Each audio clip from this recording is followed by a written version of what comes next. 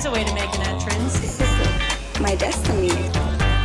It was now a conspiracy of witches. Download Veely today.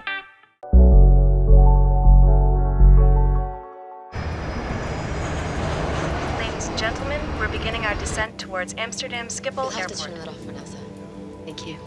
Turkish Airlines Flight 1951 is preparing to land in Amsterdam. Amsterdam, Turkish 1951, descending to 7,000, speed 250. The crew is flying a state-of-the-art Boeing 737. Flaps 15.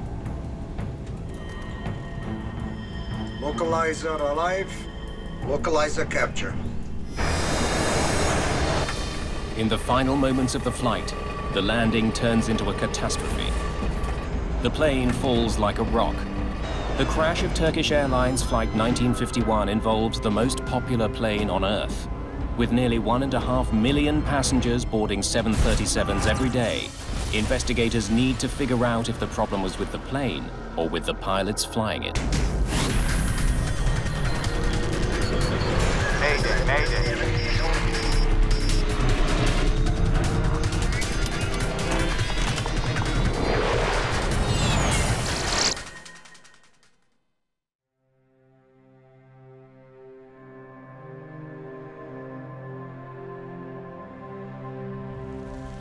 On the morning of February the 25th, 2009, Turkish Airlines Flight 1951 becomes the first plane to crash at Amsterdam's Schiphol Airport in more than 10 years. It smashed into the ground really hard. It made a tremendous noise.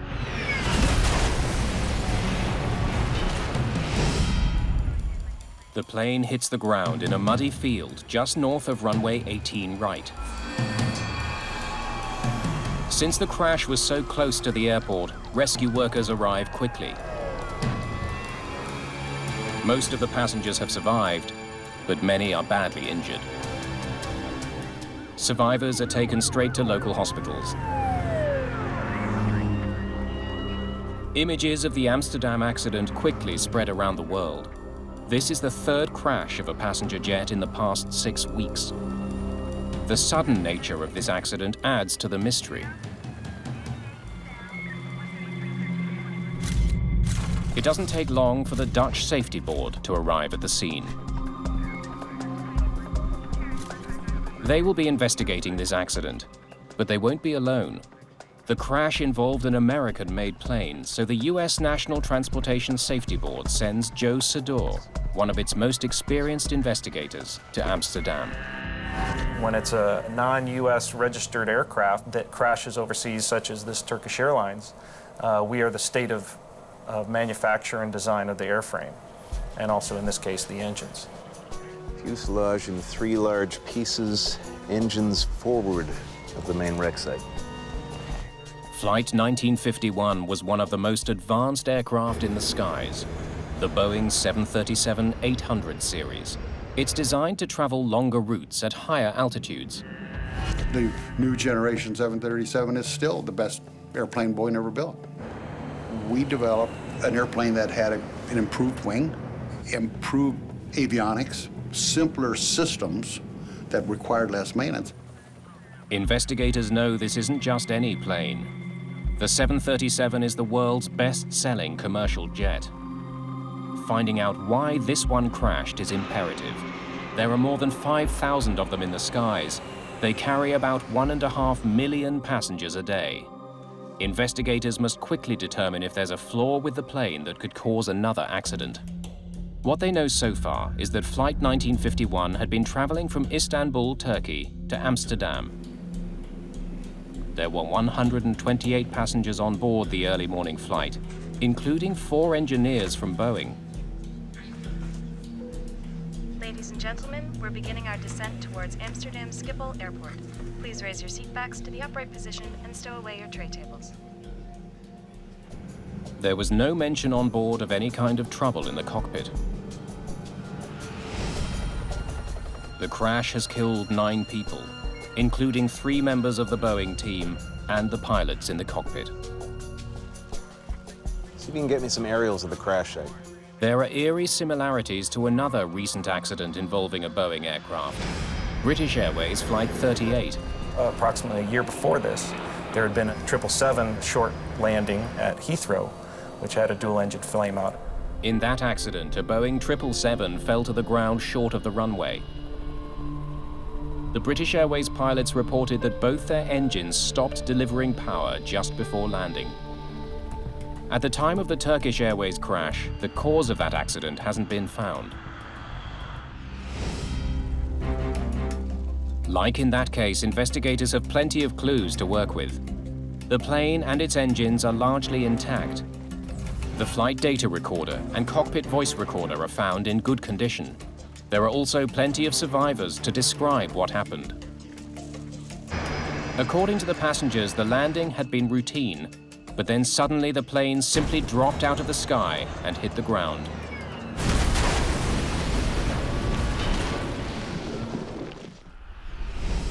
But perhaps the biggest clue comes from the crash site itself. The wreckage is not spread out.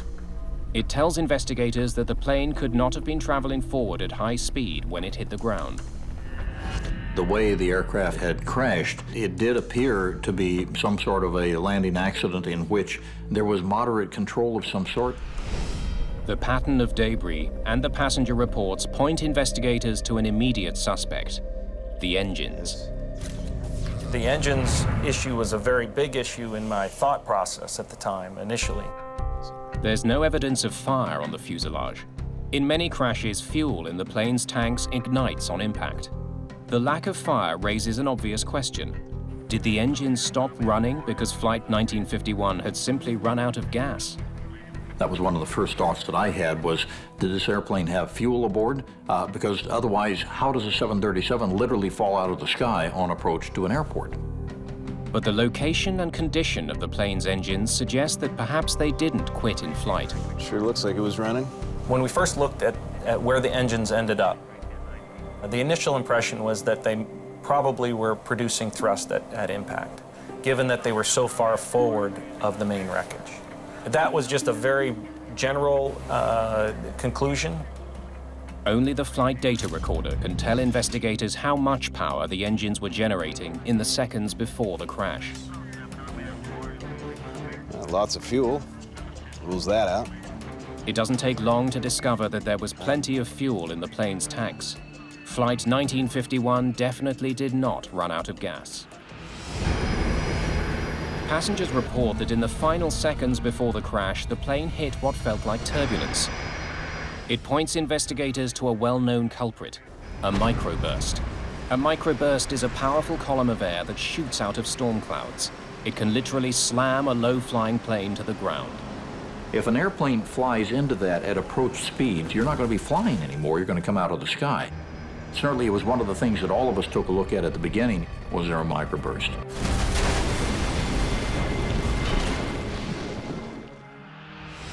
In 1985, a Delta Airlines flight was caught in a microburst while landing at Dallas-Fort Worth Airport. The plane hit the ground short of the runway. 137 people were killed. Investigators learned that there were heavy clouds above the airport at the time of the accident. A powerful gust of wind may well have accompanied them. The flight data recorder will have recorded wind speeds outside the plane. Investigators will need to analyze the flight data to prove the microburst theory. In the meantime, the rescue has led to an unusual discovery. There was 3 pilots in the cockpit, which is unusual. This is a 2-crew cockpit. So why was that 3rd pilot there? Since none of the 3 pilots survived the accident, it's all the more urgent for investigators to retrieve the data from the cockpit voice recorder. It records conversations in the cockpit. They're in luck. Because of the way that the aircraft crashed, access to the recorders and the condition of the recorders was excellent. The reason for the 3rd pilot is soon uncovered. Flying standard arrival route. Visibility 3,500 meters, expected to decrease to 2,500 meters. For First Officer Murat Sezer, this had been a training flight of sorts. He was new to the airline and was being shown the intricacies of landing at Amsterdam's airport. In the Jepson charts, which is what all pilots use to navigate to and from Schiphol, there's 102 pages of information on Schiphol alone. So there's dozens of approaches. Runway 18 right has 3 high-speed exits to the left. The captain, Hassan Arisan, was doing double duty. He was training his first officer. Make small corrections as we get close to the runway. And was in command of Flight 1951. It's because Captain Arisan was teaching that there was the third pilot in the cockpit. Olgay Ozgur was a safety pilot. He was there to keep an eye on the flight's progress during this training mission. The purpose of that second set of eyes is to make sure that the captain and the first officer, if they are in a situation where it's a little bit of a training portion of the flight, that they don't miss something. We got a clean recording? The voice recorder reveals that the 3 crew members began preparations for landing when still above 8,500 feet. Amsterdam, Turkish 1951, descending to 7,000, speed 250. But the voice recorder has picked up an unusual sound, a warning that makes no sense at this stage of the flight. One of the investigators from Boeing was a engineering pilot that came and helped with the CVR. And he's listening to see when, or are there any unusual sounds that can be heard that would not be normal. Speed okay for ILS 18 right. Descent to 4,000, ILS 18 right. The alarm keeps sounding. It's the landing gear configuration warning horn. Captain Arisan continually dismisses it. Turkish 1951, descent 4,000, ILS 18 right. Landing gear. Is that the landing gear warning? They're at 8,300 feet here. The warning is a solid clue, but investigators can't yet see how it could possibly have caused a crash. The crew of Turkish Airlines Flight 1951 got warnings to extend their landing gear while still thousands of feet in the air. On the initial listen, we heard a gear warning horn occur as the aircraft was approaching, when it was still up and it was coming in about 10,000 feet and below. Investigators now turn to the flight data recorder to help solve some of the mystery surrounding this flight. The analysis of wind speeds outside the aircraft is completed. It's clear none are drastic enough to have brought down the plane. Some evidence of a microburst. But the flight data recorder does provide some valuable insight into the cause of the landing gear warning. One of the instruments that measures altitude had the plane already on the ground. When we looked and saw the radio altimeter data, on the recorder it showed about 8,000 feet, and then immediately it went down to about -8. -8 feet is an indication that the aircraft's on the ground, but of course it's still at 2,000 feet. The Boeing 737 is equipped with 2 separate altimeters. One measures air pressure to determine the plane's height above sea level. That reading is displayed prominently in the cockpit on both pilots' flight display. 10, set, sir. The plane is also equipped with a radio altimeter. It's made up of 4 antennas. 2 transmit signals to the ground, and 2 others read the signal that bounces back to determine the plane's height. It's precise. It's very, very precise. Pressure altimeters can sometimes be not as accurate, and radar altimeters are 100% accurate if they're working properly. One antenna feeds the reading to the first officer's display. The other feeds the captain's instruments. In the case of Flight 1951, the captain's side was wrong most of the flight. Investigators go back over the CVR and make a puzzling discovery. Amsterdam, Turkish 1951, descending to 7,000, speed 250. Radio altimeter. Captain Arisan seems to have known that the landing gear warning was being caused by a faulty radio altimeter. The airplane thought that it was low to the ground and the gear was not down. And the captain recognized that the problem was really in the radio altimeter, showing him that they should be on the ground, and he goes, "It's just the radio altimeter." Throughout much of the approach, the captain's radio altimeter had been displaying a reading of -8 feet, triggering the warning to lower the gear.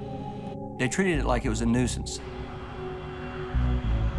Turkish 1951. Descend to 2000. 2000, 1951. Investigators dig for any other abnormalities.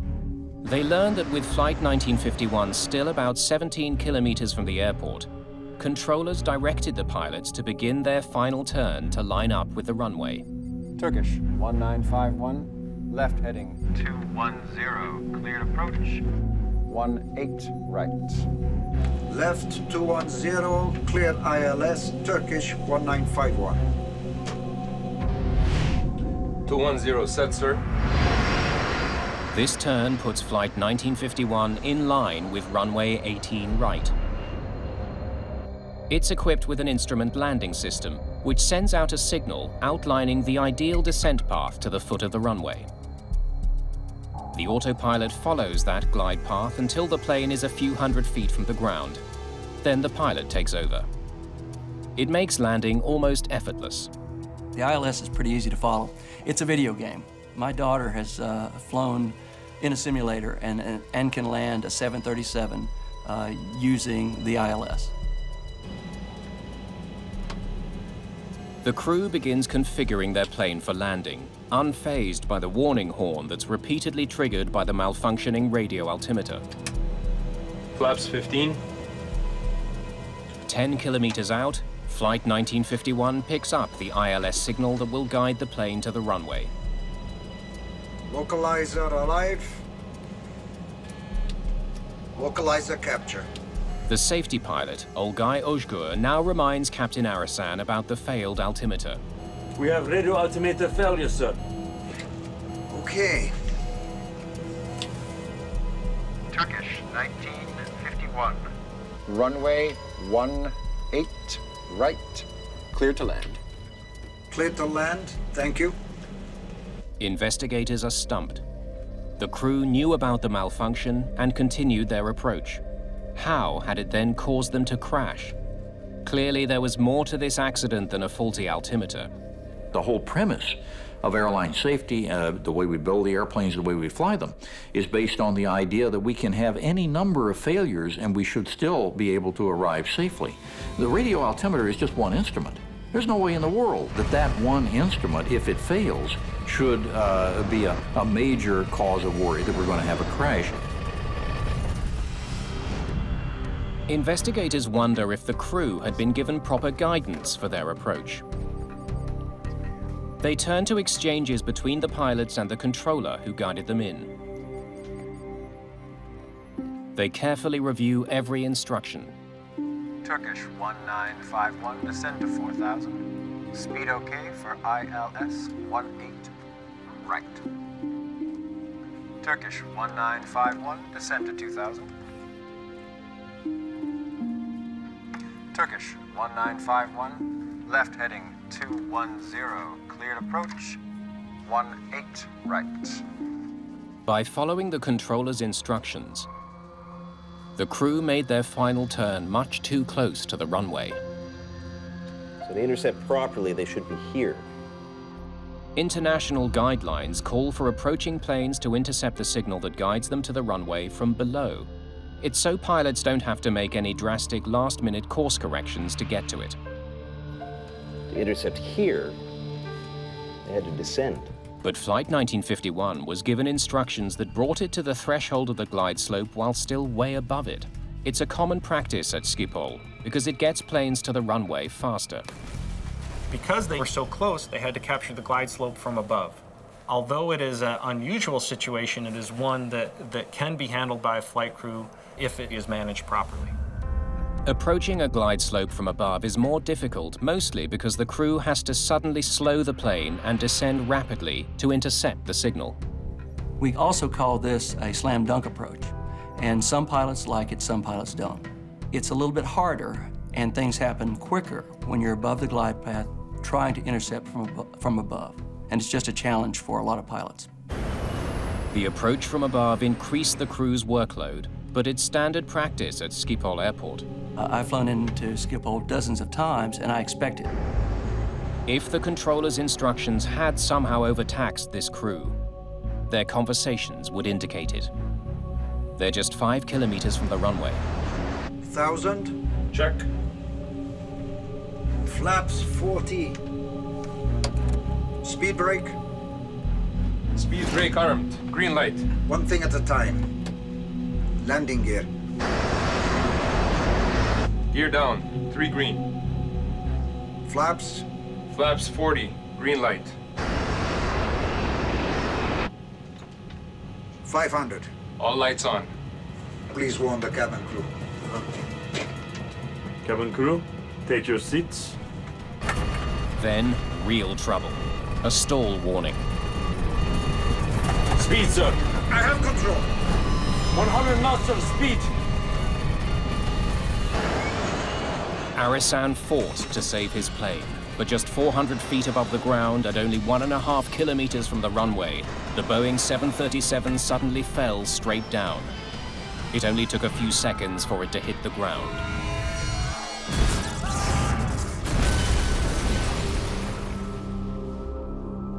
Turkish 1951. The recording sheds light on the final minutes of the flight. The crew was configuring their plane for landing well after it should have been done. Flaps. Flaps 40. Green light. Most airlines have regulations that call for a flight to be stabilized, to have all checklists completed by the time the plane hits 1,000 feet. In instrument conditions, you're required 1,000 feet to have basically everything done. The airplane is configured, you have slowed, you have run your before landing check, and you have received your landing clearance. And from 1,000 feet on in, you just monitor the instruments, and we're looking for the runway. Please warn the cabin crew. Cabin crew. In fact, this crew was still running their checklist up to the moment the crisis hit, 460 feet above the ground. This approach was not stabilized. Because the aircraft was unstable, the flight crew was in a very high workload environment in the last 1,000 feet of flight. The radio altimeter was malfunctioning. The aircraft was giving off warnings. The crew was assigned a challenging approach, and they were executing a checklist late. But none of this explains why Flight 1951 crashed. In these type of accidents, you can never get inside the head of the pilots. And that's a very frustrating type of accident. But the flight data recorder does provide another intriguing clue. Moments before Flight 1951 hit the ground, the plane's engines were at idle, hardly providing any power. Perhaps this accident is a repeat of the Heathrow incident. The engines, it was interesting to note, were at idle approximately the last 2 minutes of the flight, until the very end when the thrust was increased again. That was a big red flag right there. The question is why was that the case? But then they spot something that's very different from the accident at Heathrow. Tart flare mode. For some reason, while still more than 1,000 feet above the ground, the plane's computer began preparing to touch down. In retard flare mode, engine power is reduced to idle by the flight computer, and the plane's nose automatically pitches up to the flare position. Planes should only be in this configuration just before they touch the ground. The autopilot raises the nose to break the descent. The auto throttles brings the power back to flight idle, and you touch down with the power either all the way in idle or just about to be in idle. But Flight 1951 went into a slow, nose-up position well before touchdown, causing the plane to fly slower and slower throughout its descent. So why was Flight 1951 in landing mode? And why hadn't any of the 3 crew members noticed how slowly they were flying?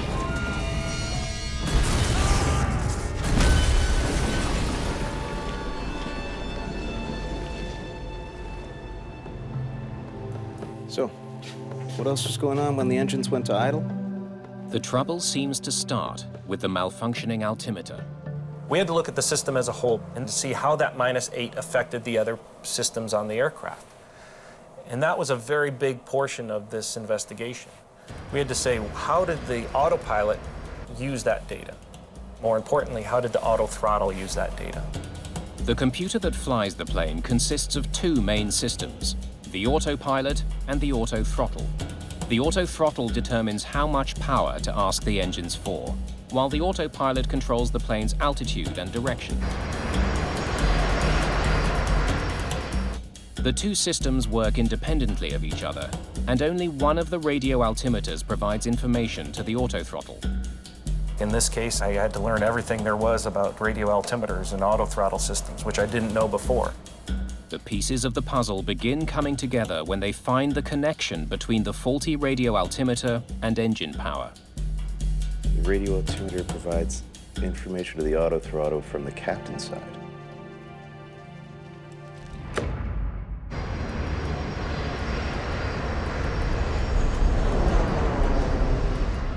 The only altimeter feeding information to the auto throttle was the captain's, and it was wrong. It showed -8 feet throughout most of Flight 1951's approach. It's beginning to look like the faulty radio altimeter triggered the events that led to the crash. Investigators need to know what went wrong with it.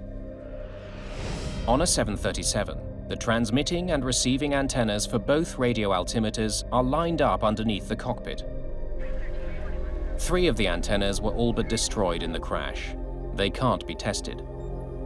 But one antenna from the captain's side is undamaged. Investigators consider 2 possibilities: a failure of one of the components, or some sort of interference that caused the faulty reading. The only component that survived the crash checks out.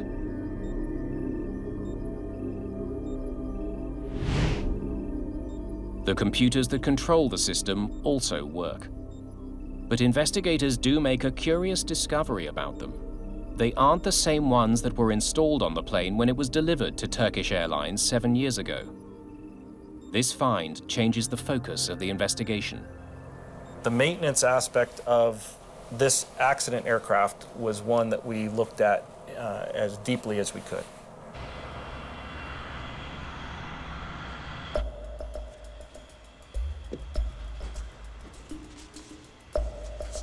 When the plane's maintenance log is studied, investigators find that the radio altimeter on this plane had a problematic history.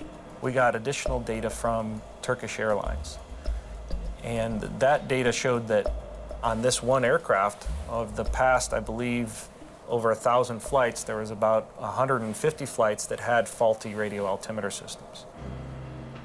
The documents show that a little more than a year before the crash, both computers were replaced because of complaints they were causing faulty readings. One of the incidents involved a radio altimeter reading of -8 feet. So that was telling us that there was an issue that had been there. The issue did not just occur on this flight. The faulty readings persisted. Mechanics repeatedly swapped the computers and replaced the antennas to try to solve the problem. It's determined that Turkish Airlines tried several ways to fix the altimeter, but they couldn't find a repair that worked. At the time of the accident, Turkish Airlines had a fleet of 52 Boeing 737-800 series airplanes.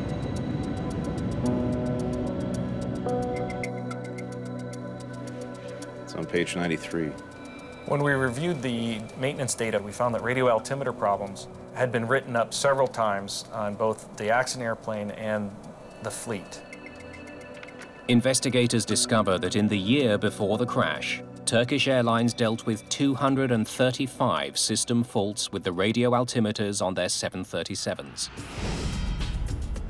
Fixes ranged from replacing and exchanging antennas, cleaning of the systems, exchanging and replacing the computers, and installing gaskets to shield the system from possible water damage. It's not like they weren't doing anything about it. The Turkish Airlines maintenance personnel knew that the radio altimeter problem was one of their highest issues with regard to maintenance. 16 of those altimeter repairs were made to the plane that crashed in February 2009. If the problem was so widespread, investigators wonder why it hadn't caused serious problems before this accident. They don't have to dig too far back to find out that in fact it had, on this very same plane. On 2 recent flights, they had the exact same problem. Twice in the 48 hours leading up to the accident, the radio altimeter showed a negative reading, putting the plane into retard flare mode. Both times, the crew noticed the problem, disengaged the auto throttles, and brought the plane in for a safe landing.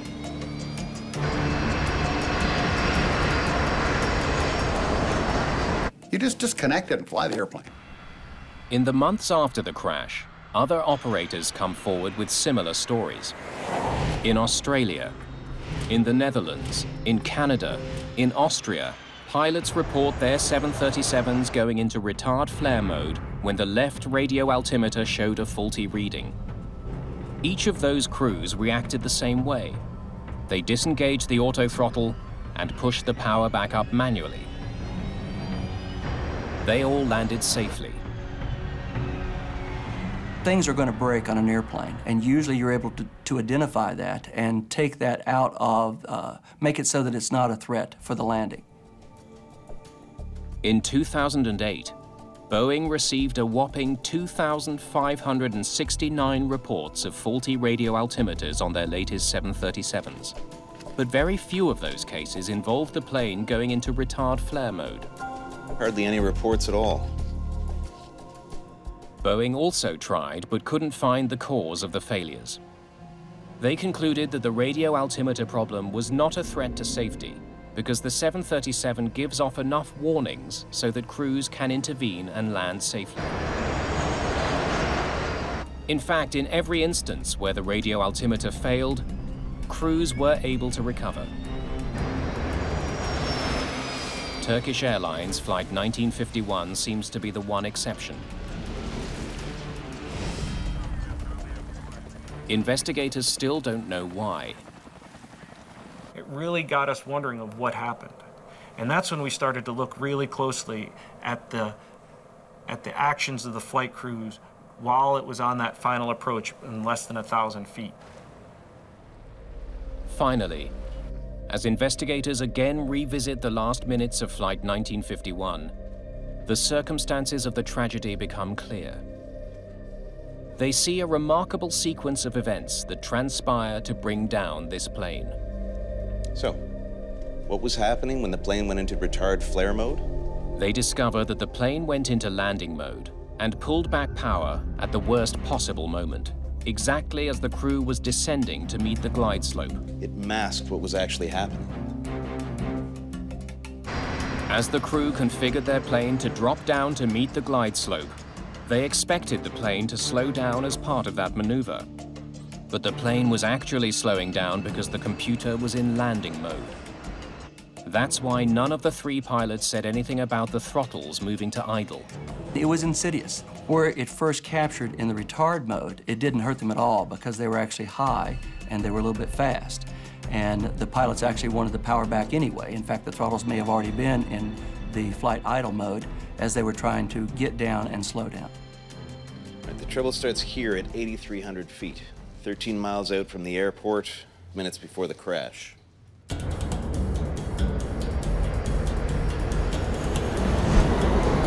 Amsterdam.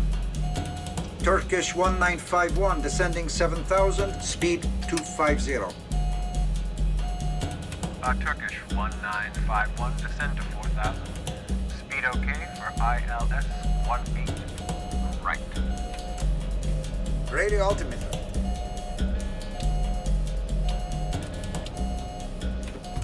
Would the crew have known that because of that radio altimeter they would have gone to a retard flare mode in the throttles? No. It was a common problem at the airline, but the crew couldn't see the risk it posed this flight. We have an airplane that was malfunctioning in a very minor way, but in a way that, if not caught, could and did metastasize into something much more virulent. Turkish 1951, descend to 2000. 2000, 1951. Turkish 1951, left heading 210, cleared approach 18 right. Left 210, clear ILS, Turkish 1951. Now left at 210 degrees, maintaining 2,000 feet, brings the flight in right here, 5.5 miles out. They now have to intercept the glide slope from above. At 2,000 feet, with the glide slope below them, the pilots have to reduce their speed while descending steeply. Speed 140. They believe the throttles are moving back for the descent to the glide slope. In fact, the auto throttle is slowing the plane down because it's gone into landing mode. It will continue to slow the plane until it stalls. What we found is that when the flight crew was doing their before landing checklist, each one of them was doing something while they should have been monitoring their airspeed.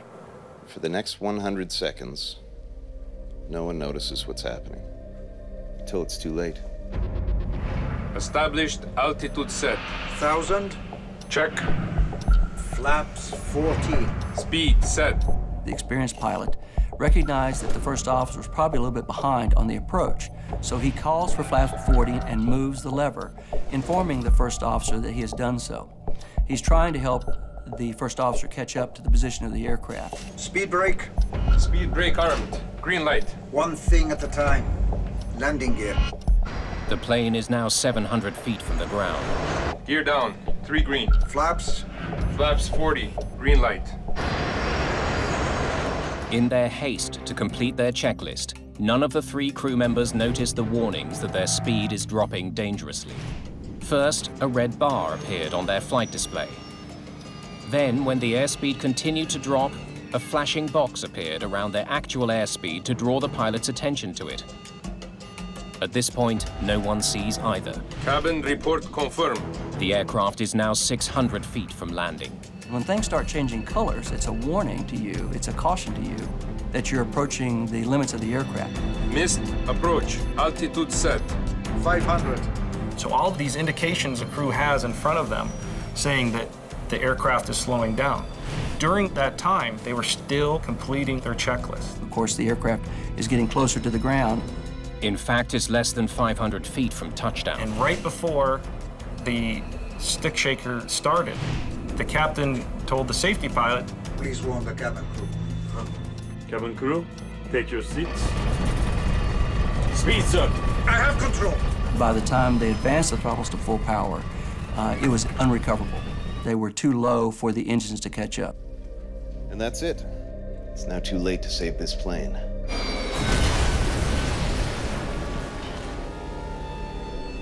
They all knew about the altimeter problem, but knowing didn't help.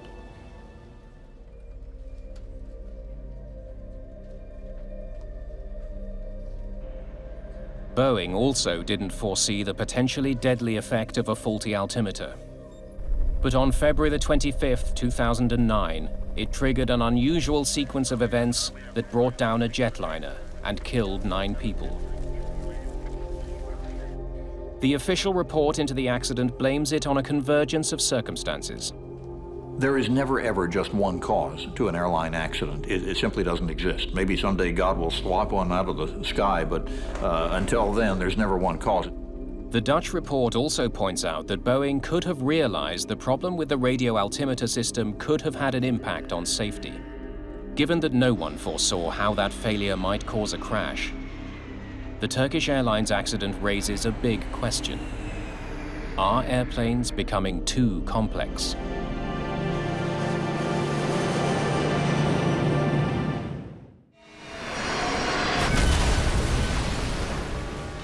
Investigators have determined that Turkish Airlines Flight 1951 crashed mainly because the pilots didn't recognize the consequences of the warnings they were getting. Turkish 1951, descend to 4000. This is not the first plane to crash because the crew didn't understand what their plane was telling them.